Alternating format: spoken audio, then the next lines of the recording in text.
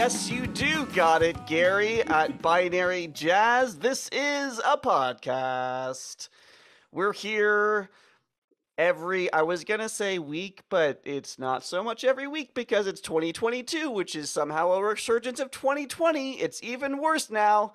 And we're still here doing the thing. It's Binary Gary, who's Gary in real life, and it's Jazz Sequence, who's Chris in real life, and I don't know what I'm doing here. Allison Plus, who's Allison in real life, and what is real life anyway? And we have this podcast where we talk about stuff because we need an escape from reality. I was talking to someone about boring years. I was like, remember boring years? Where there's like nothing happened?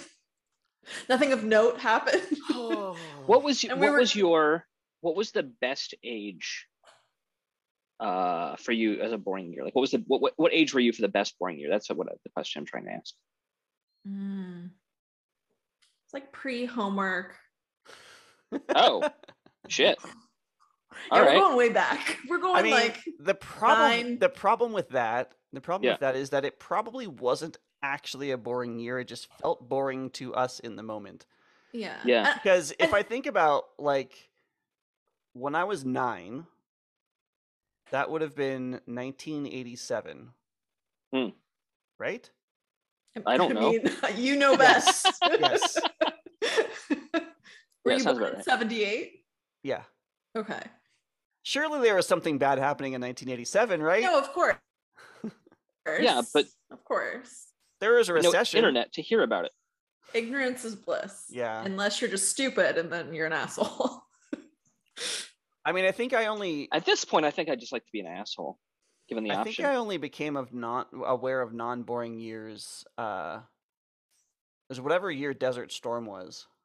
Fuck. 89? Yeah, probably. When? It's an 80s baby. I claim innocence Desert in this realm. Storm. Desert Storm was 90 to 91. August. I thought it was early 90s. Yeah. That was when I became aware of non-boring years.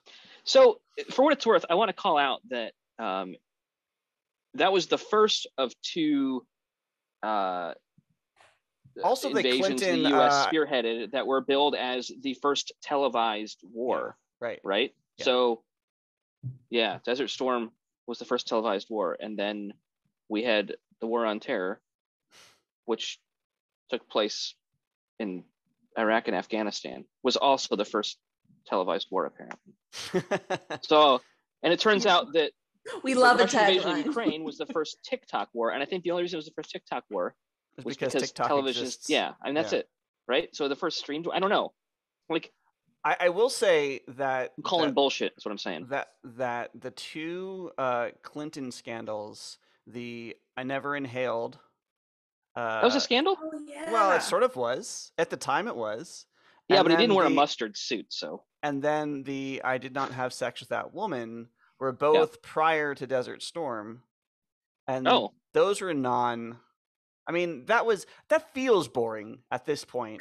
A dude that has extramarital sex, a dude that is the president having extramarital sex and denying it, and smoking pot and denying it, that feels boring.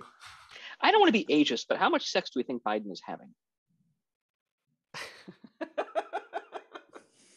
I hope it's a non-zero amount. Yeah. For whose sake? For my sake.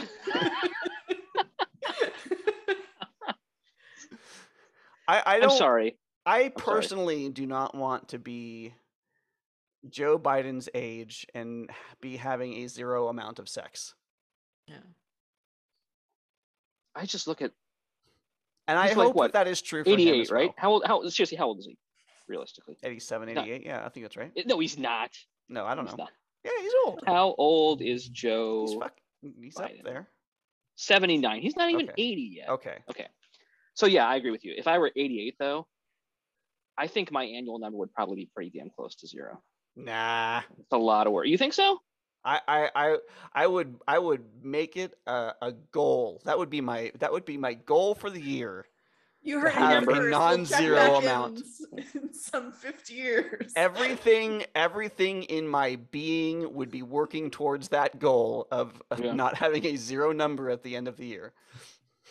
And maybe I'm just speaking from a place of exhaustion today. I had an exhausted weekend. It's so maybe I'm just like, and maybe when you're 89, you would be Yeah. in a similar place of exhaustion with just everything. But I feel like that's what I expect. Especially if we stay in this trajectory. You should take Although the I expect time 89 if we stay to in this have trajectory. you should take the time to have joy in your life, even when you are 89 years old. Yeah, I agree with It that. also has to do with hormones, right? Because your testosterone lowers as you get I older. know. That's why like men get weepier.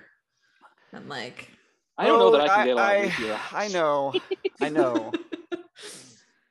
But yes, I will fight it with every fiber of my being. Gary, it's really valid that you come from a place of exhaustion today. Yeah. I wrote but you know what? Let's acknowledge that some things are constant and that you're wearing a NASA t-shirt. Yeah. And there are some things that are just dependable in this world, and I need those things right now. Yeah.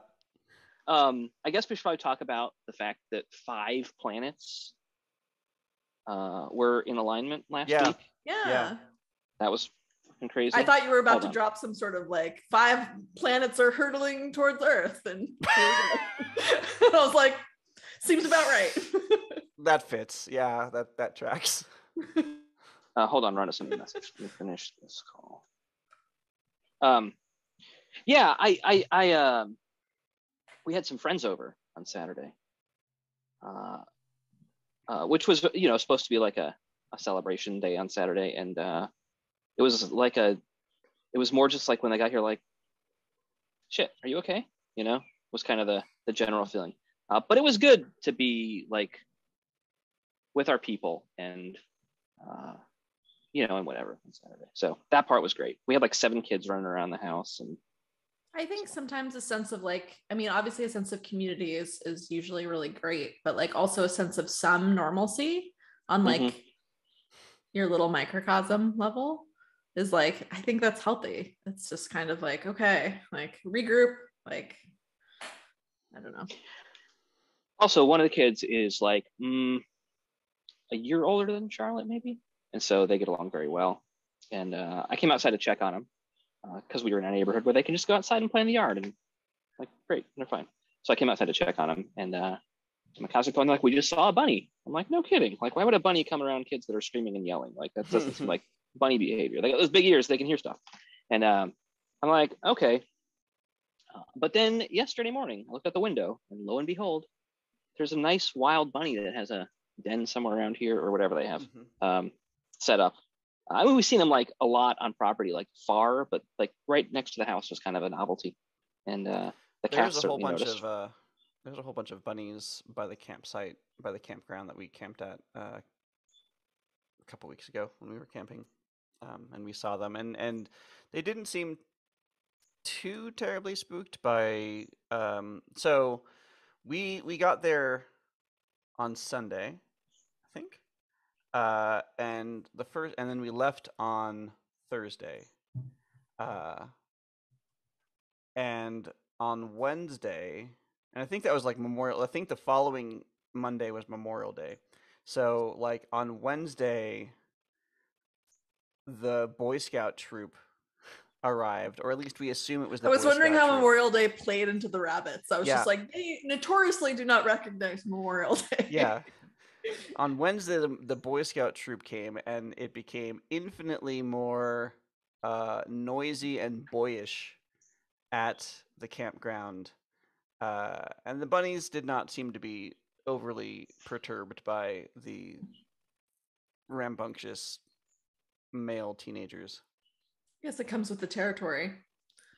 They're like different groups come through and they're just like, look, as long as some of these groups feed us, we're good. It's worth putting up with the noise because there's so much leftover crap they leave behind.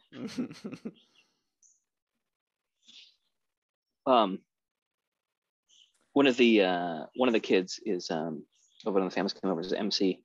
He has Down syndrome, and so he like crowds are not his thing. So he's very not interested in what we're doing. Like, you can go upstairs the cats are up there. Is it okay with you? And he's like, oh yes.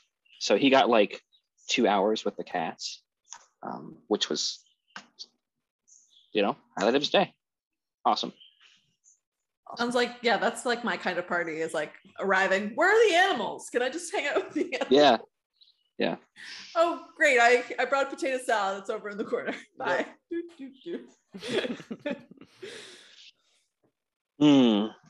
I went to this meetup, which is very out of my wheelhouse, if we don't know that by now. A Vancouver Island meetup, or when you were in the actual city of Vancouver or elsewhere? Oh no, like on Vancouver Island, I went to a Death Doula meetup because I have questions and queries. But in sitting in the circle, they were like exchanging information. Everyone was just like, oh, are you on Facebook? Are you on Facebook? Everyone was just like, oh, obviously on Facebook. And we had gone around and I was like, oh, my day job is web developer and blah, blah, blah. And like, but this is something I'm interested in. And it got to me. I was like, oh, I'm not on Facebook. And everyone almost simultaneously was like, oh, so smart. Good for you. Like, that's great. And I was just I was just like, what? I just was so fascinated by because people use it obviously for business, for keeping in touch with people. I totally get all those things. And there are parts of me that are like, should I be over there? And then there's parts of me that remember why I'm not over there. I just thought it was so funny that they can simultaneously be doing it, but also be like, good for you. Yeah. One of my weird podcasts that I listen to, the recent topic has been like the concept of creating and like being a creator, and inherently everyone is a creator of some sort. Like it's just part of being a human. I don't know if I believe that part or not. I think I believe that part. Doesn't matter. That's not the point. The point is, like part of the conversation about like what are the expectations? Like what, if you've decided that this is my role, in the world I create things. And so one of the things that this person observed is that everyone feels like, or has been told, that you have to have like a presence on social. And they're like, why? Like, if you're creating, like you get to make the rules. And if the rules are like, social kind of sucks, I don't want to do it, don't do it. And I'm like, damn, that's brilliant. I don't know how you promote your stuff otherwise. Figure it out. You're making the rules. Yeah. You don't have a mailing list. You don't want one. That is sort of the problem. It's the the idea that you build a website and that's like, oh, if I build it, they will come. If I put it out there, then somebody will surely find me, and that is a fallacy that I know that you all know, but a lot of people still don't know that, including the kid's outdoor education instructor still doesn't know that. He spent all this money to get a new website built, and it's a cool website. It's functional. He can list his classes. It takes payment, all that sort of stuff. But he is so bad with internet things and organization, and he doesn't really get the marketing thing. And so like he didn't realize for 6 months that the payment system was set to like sandbox mode. Oh no. So when we had gone to like pay for a class that's coming up this weekend actually, it wasn't allowing him to take money. And like we had originally paid for the class the kids were in last year, before like he had done a website update and then he did this big overhaul. And we had paid the first time with the first sort of update before the overhaul, so we hadn't even gone through the system. But like he was complaining about how small the classes were this year, and like I am assuming that it had been turned in sandbox mode for the entire time. And he just didn't realize because he doesn't know to test his shit. And like that's a failing on many parts, but mostly it's a failing on the people who do know fucking better. Like I feel real bad for him and for having web developers work on his site and not check that shit and not tell him and not. It's definitely part of a launch failure. Like checklist. Yeah, so Erin has been like essentially QAing stuff for him, like voluntarily, because she can, and because he has gotten to the point now where he sort of trusts her. He's encouraging her to get take a safety class so she can teach classes. Nice. And Yeah, so she's been basically being his little QA department, which he very desperately needs. Yeah, I was gonna say, I was like, sounds like there's a need there. So Yeah. We are like less than an hour away from a storm, Cool. which means Can you smell it? the animals. Yeah. Yep. The petrichor. Well, I guess it's not petrichor yet, is it? Does it have to start raining for that to smell? It doesn't have to start raining, I don't think. no, I think it's just because the it's way in the that air. It's that smell. Yeah. Yeah, it's coming, and there's a cardinal, and there's a butterfly over there. And actually, this cardinal's pissed at me because a squirrel jumped on the bird feeder and has knocked it sideways. So the cardinal tries to land on the bird feeder, but it can't because it's crooked. So I'll fix it in a few minutes. I've already fixed it twice today. I need to find a squirrel-proof something. I don't know. Do you have Lee I don't know how they're Valley getting on it. What's there? that? Do you have Lee Valley there? It's a store. I don't know. They have something called a Squirrel Buster bird feeder. I'm sure it's in other stores. It's basically the base of it. When a certain weight is placed, it goes down and shuts the holes to the bird food. We have That's that. smart. So we moved this bird feeder because there was a stump that they were jumping from, which was pretty entertaining, to be fair. Yeah. But now, like, there's no way they can jump from that stump. It's like 10 feet. No, it's like 8 feet away. They can jump. They can for sure. I mean, we were going through too much bird food. We found it really lovely, that's... and then we were also like, how much money do we want to be spending on bird food? Yeah. We this is only one of like when we 7 started bird feeders. When I started freelance web design, I worked for a stupid company called Heritage Web Solutions, which turned out to be basically a, I don't know, money laundry. The owners took all the money and ran. It was awesome. But anyway, one of the first projects that I had gotten, or one of the projects I got through that first professional web design project was, I don't even remember what it was called, but it was some squirrel deterrent system for bird feeders, and it was real dumb. The site was real dumb. And if I'm remembering correctly, so the Heritage Web Solutions, the way that they did selling a website is they sold it by the page, because obviously all the pages are hand coded. And there were all sorts of dumb upsells. And among the dumb upsells was a custom cursor. So I think I remember designing or finding like some clip art and making a very, very dumb squirrel cursor for the squirrel website. I was on a website the other day that had a custom cursor, and I was like shocked and appalled. I was like, you looked at your calendar, you're like, what year is it? There's all sorts of things, like marquees were a feature, and yeah, the custom cursor was a thing. This was the early aughts, so I guess it's not that bad, but it's still bad. It feels pretty, not great. It's pretty GeoCitiesy, a lot of the things. Yeah. I mean, that fits that time period, though, right? Yeah. Like, it wasn't viewed as an unprofessional image. You're like, I got a website. You're like, look, we've got a website. We're already one step ahead of the game. With a smiley face cursor. Like, we really believe in making our customers happy. That's the message we're sending. I had to do more than one custom cursor while I worked for Heritage. It was bad. It was all bad. Everything was bad. No, it hasn't changed. Everything's still terrible.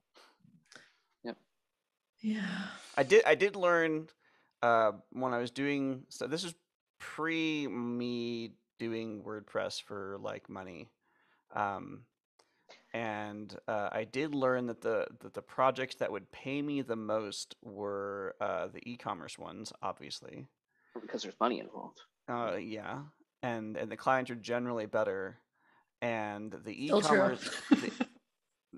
I mean, comparatively, and the e-commerce platform that they used was Zencart. I remember Zencart. Yeah, that's awful. Zencart. Don't use it, but you can Google it if you don't know, listeners at home. But it's pretty awful. Still a thing? I think, I don't know. It exists in some archive, I'm sure. No, I got pretty good about styling Zencart stuff to make it not look like Zencart. You can download Zencart today if you want to time travel. Yeah, just don't. Oh, You they're up to can. version 1.5.7. Really? That feels like not a lot of progress. Yeah, I was like that the doesn't 20 feel very. years.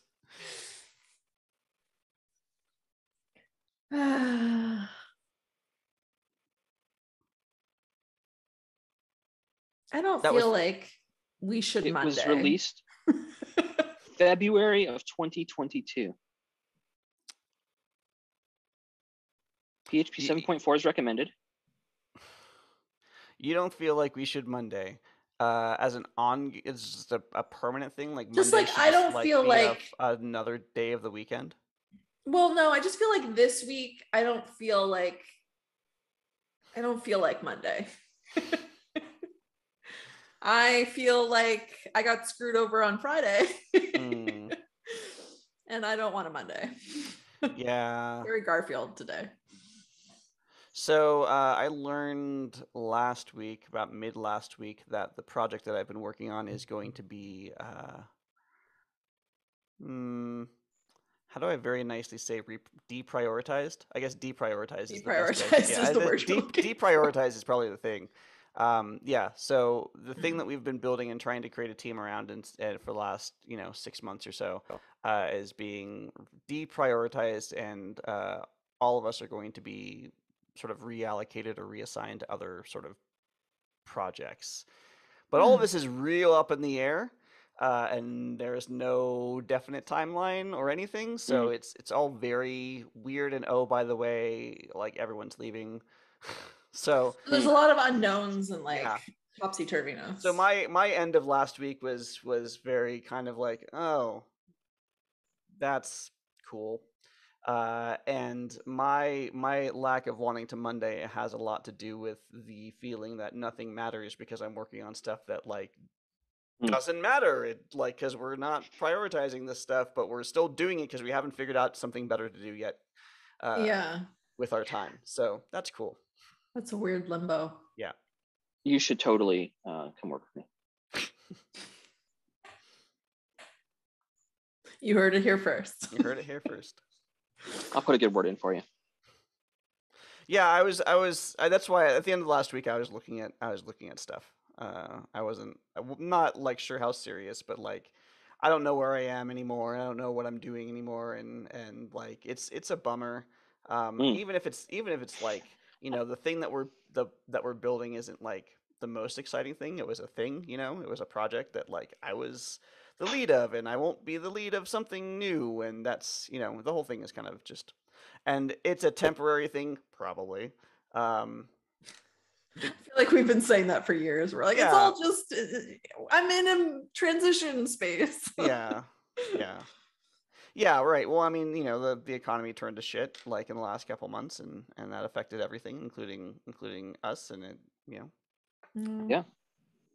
Oh, I really identify with all of that, and I work for myself, so that doesn't make any sense. And we're buying a house probably this week, so there's that on top of everything.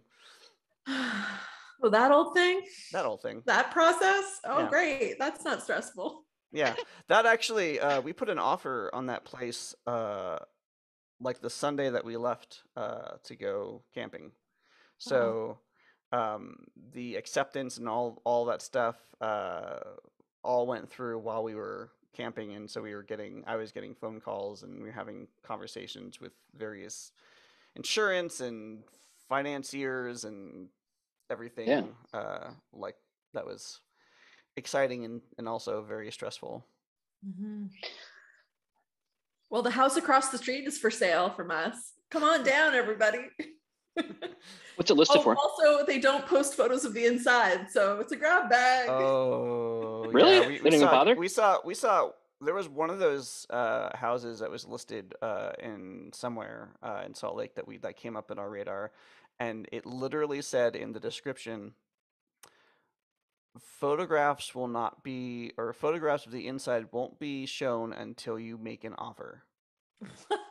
Yeah. That's so you have to make an offer on the house before they'll even show you what the inside looks like. Sight unseen.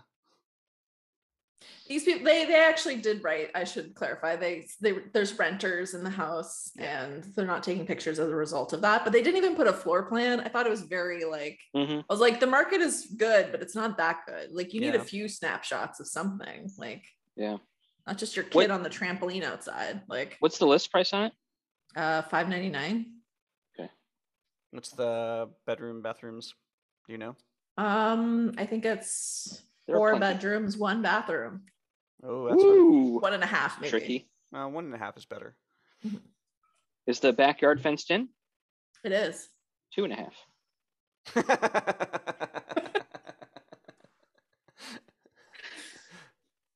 They have an above ground pool. I don't know if that's included or not.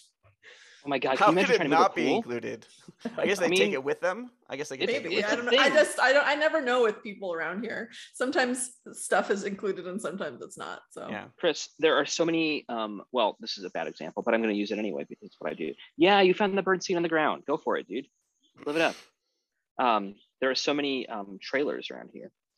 Like you drive past trailer parks, and many of them have added on like a deck and with a cutout where a above ground pool used to be, but there's like places where like clearly there was an above ground pool and it is no longer there.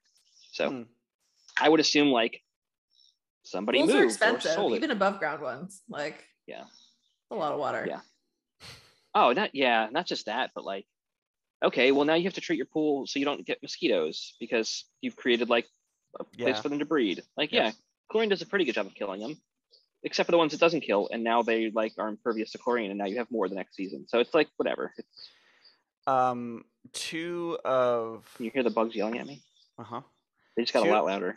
Two of the neighbors, one directly across the street, and one directly next door to my in-laws, are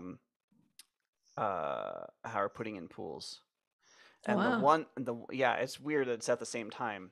And the ones that are next door, they've gotten pretty well into it. They've dug out the trench and everything, and they cut down a whole bunch of trees sort of at the same time. But they said that both of them said that the reason why they haven't started until like the last couple weeks is because of zoning. They had to get the zoning approved, and it took a really long time. And the ones next door at least said that their project isn't likely to be done until September. So basically, they'll have all of this stuff being built on this pool, and by the time the pool is ready to use, it will be just about the season that it will not be possible to use the pool anymore. Oh, that's a bummer. Oh. And the ones across the street, it sounds like they're even moving even slower with the construction because they're doing some other stuff. When we went they're to see also my parents unlikely to be able to use it until much later, till next year. When we went to see my parents, they have a pool in their neighborhood, which is great because they don't have to maintain it. And I'm like, oh, great. We're going to go to the pool. It's going to be like mayhem, kids, blah, blah, blah. But it wasn't. It was like 2 or 3 other people. We were there for, an hour or 2. I'm just baffled by the idea of outdoor pools in Utah. It's a location. Yeah, that's fair for sure. Like there's 3 months out of the year. There's 3 months out of the year where like yes, pool would be excellent. Outdoor pool, like right on.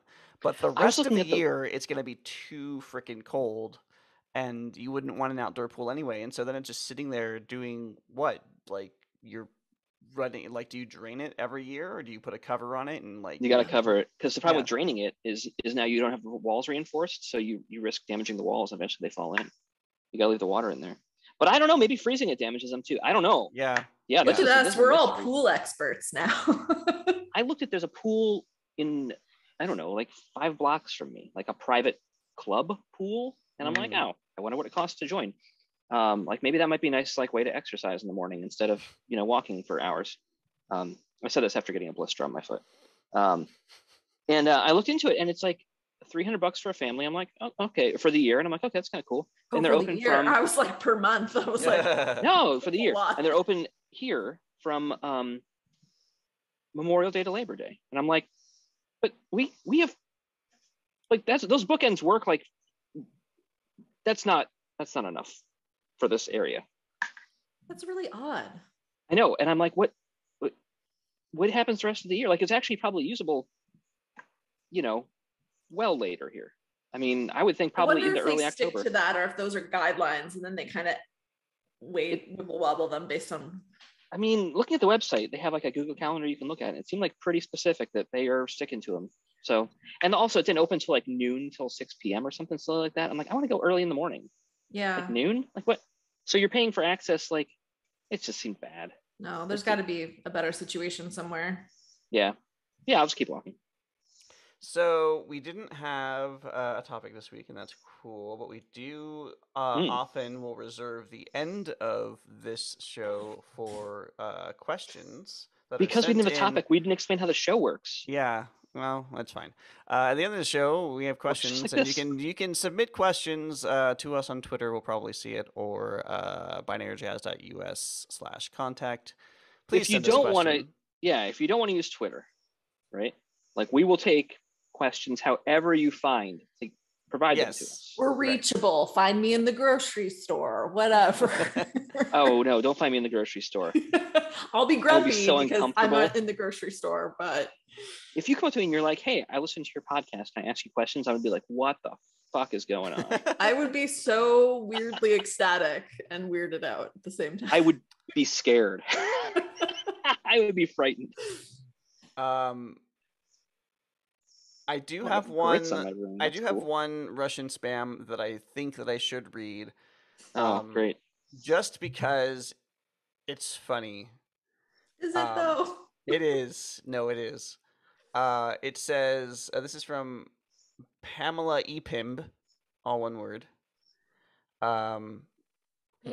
With a doggle.info email address.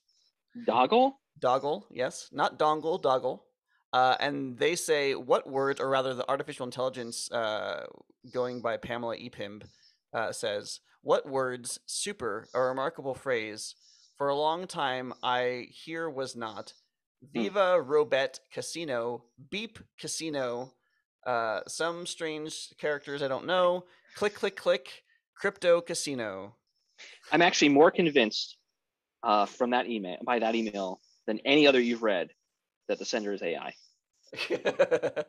I just really like the beep in there. Beep. I know. Beep, beep. It's very Roadrunner-ish. Yeah. All right. We do have an Allison question from a little while ago.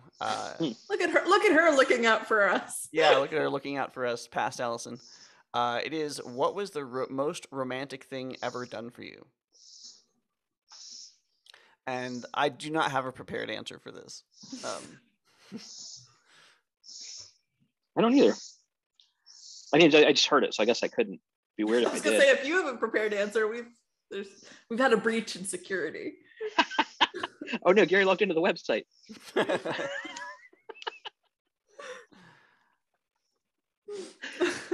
Done for me is hard.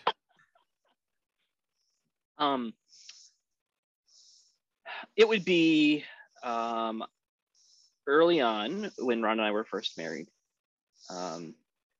She made cookies for me after a stressful like run at work. Like I was having to work a lot of hours. I was working retail, so I was working like overtime and all that kind of stuff. And retail is just miserable to start with.